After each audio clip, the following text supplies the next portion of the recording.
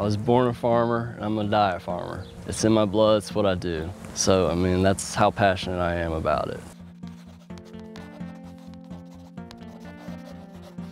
My name's Donnie Hays. I'm a 6th generation farmer from Monroe City, Missouri, and this is why I farm for life.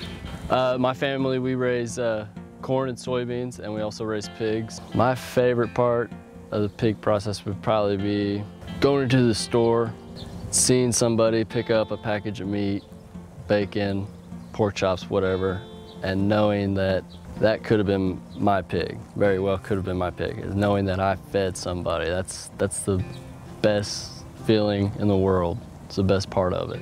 My favorite part about working with my dad, it's a blessing because, I mean, I get to learn from him, he's been doing it longer than I have. So seeing the passion that my dad and my grandpa had for farming, and I have the same passion, and I want to leave something for my kids. To convince younger generations to come back to the farm, I mean, I'm young generation still. I consider myself still young generation. There's a whole lot of technology coming back. I know they say that a lot, but there's all kinds of technology involved now with farming. It's not just sows, cows, and plows. It's a lot more. It's computer skills, it's people skills, it's marketing skills. I mean, it's a lot of, like, as a farmer, you wear a lot of different hats. You can be anything you want to be as a farmer, really, every day, every minute.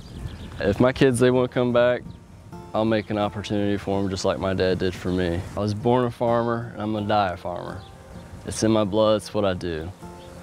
So, I mean, that's how passionate I am about it.